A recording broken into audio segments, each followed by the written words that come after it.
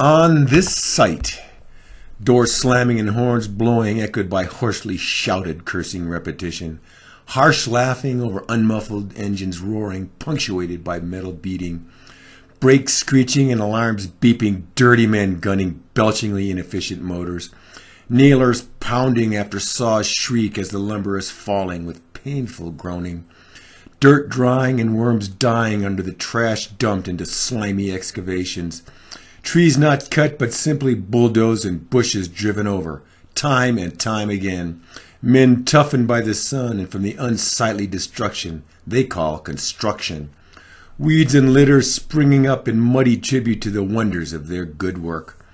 Crazily, the wastes of their noble creation are so great as to require a giant dumpster. Horrible music spiced with cheap fast food is stuffed into the dirty faces on unkept heads.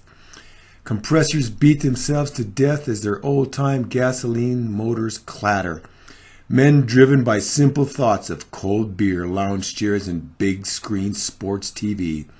Expensive but crooked, knothole-ridden lumber laying about awaiting resurrection. Artificially honorable livings earned, feeding simple but crude working man illusions. Timelines missed, mistakes ignored, costs illegally cut, but prices raised in any case.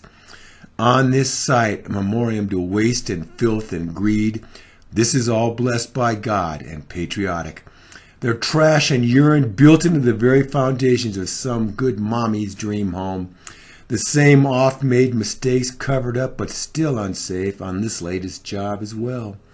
Materials pilfered by the crew are quietly replaced with cast-off scraps of lesser quality. Cabinets scratched or plumbing broken by the ham-handed are reported as freight losses. Men surly and late arriving to not even showing, hungover, missing sleep, and way in debt. They belch acidly like dyspeptic frogs croaking for that good old cheap caffeine. Their smoking butts tossed thoughtlessly into their deeply senseless drying mud truck tracks. Tobacco blackened lungs hacking green morning wads onto the shattered ground, swelled with a horny pride by the smelly but inert gas of twangy faux TV spin doctors, getting into fights and quitting, breaking shit on purpose and muttering obscenities, conquering the worksite wastelands in their pathetically juvenile and loud pickup trucks, farting in each other's faces and laughing as more of their filthy teeth fall out, crushing Coke cans into the dead earth with manly boots made by tiny Chinese women, reflexively swelling with warlike pride pumped from cagey 30-second neocon sound bites. From this site, they laugh at the wrecks they erected across the street just 10 years ago. Shout straining to overcome their groaning machinery as it dispatches their new prey.